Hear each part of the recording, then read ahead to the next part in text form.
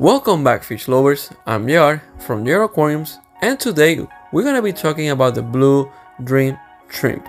Tank size, tank mates, water parameters, breeding, feeding, temperature, everything you need to know to keep a healthy shrimp. Make sure you follow me on my social medias, JRAquarium PR and JRAquarium. And this video starts now.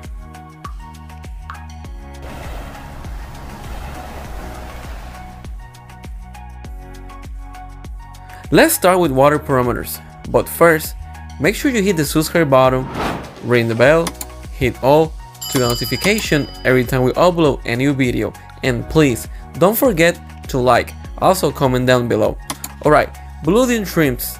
Shrimp itself are getting pretty popular in the hobby, but before you get them, you need to make sure you know how to take care of them. They do best in a pH from 7 to 8. Let's talk about water hardiness. What this means, it means that the water have minerals such as calcium, sodium, and all these other minerals. I have more luck with them keeping them in hard water. Like I said, it means it have more minerals, and this will help them to shed and grow. Temperature. Blue dream shrimps are pretty hardy. They can tolerate temperatures from 72 to 82 degrees Fahrenheit. But they don't like any drastic temperature change.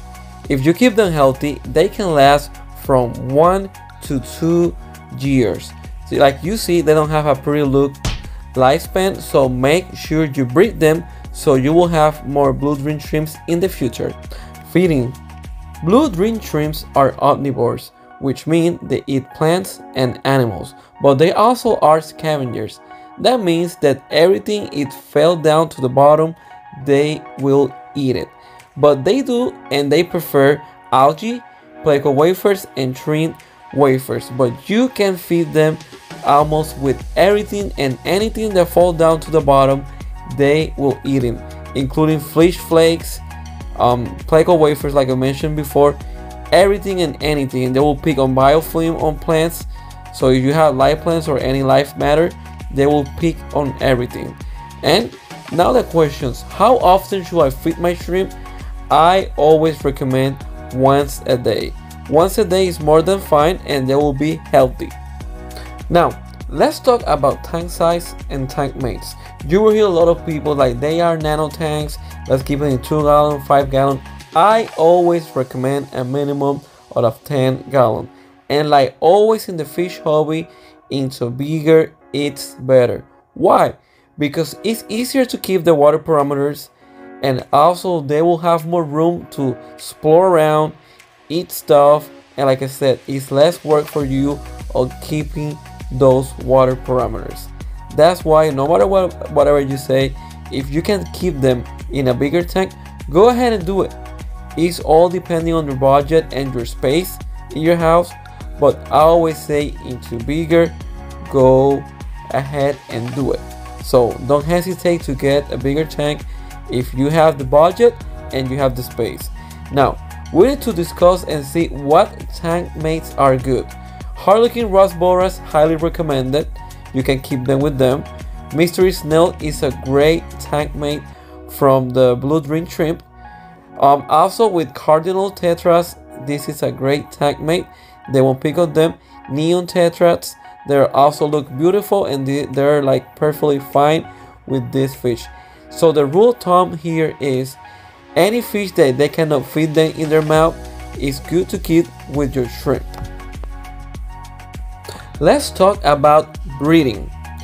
All you really need to breed the blue dream shrimp is a male and a female. Sometimes it's not even that hard to spot the females. Even when you go to the fish store, you will be able to see the females like this one here carrying eggs. So that's the easiest way to identify females. So go ahead and get you a bunch of shrimps. As long you have good water parameters, they will breed. This is an easy shrimp to breed. Once you have males and females, they will breed. But now, if you want to speed up the process of breeding, go ahead and turn all the temperature higher, no more than 82 degrees. whenever I'm trying to breed shrimps, what I do is keep them around 80 degrees Fahrenheit. I'm not talking about Celsius here, 80 degrees Fahrenheit. And this will speed up the breeding process, but also you need to be really careful because this will short the lifespan of the shrimp. So make sure you're breeding them, and if not, you will end up with no shrimp because their lifespan will get definitely shorter. Thank you for watching. So you don't miss any video, please go ahead and hit the subscribe button, ring the bell, hit all to get a notification every time we upload a new video.